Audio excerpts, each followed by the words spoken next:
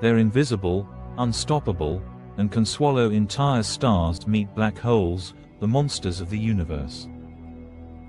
A black hole forms when a massive star collapses under its own gravity, creating a place where gravity is so strong not even light can escape. The edge of a black hole is called the event horizon. Cross it, and you're gone forever.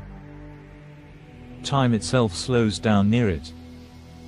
At the center lies the singularity, a point where all physics breaks down, and scientists still don't fully understand it.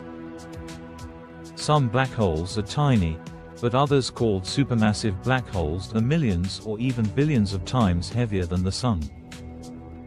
There's one at the center of our galaxy, Sagittarius A, quiet now, but powerful enough to shape the Milky Way. Black holes are terrifying, but they're also the keys to understanding space, time, and maybe even other universes.